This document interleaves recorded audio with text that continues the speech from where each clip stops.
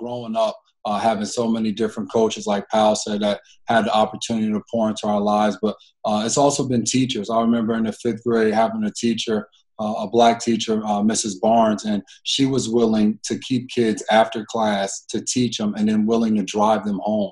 And then in the 8th grade having a teacher, Mr. Bennett, who made kids go home and get their homework signed by their parents and actually cared about what each and every student was going through at home.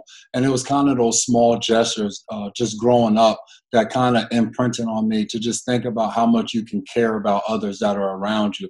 I just remember a quick story of being down at the rookie symposium, probably my 3rd year, his 4th year.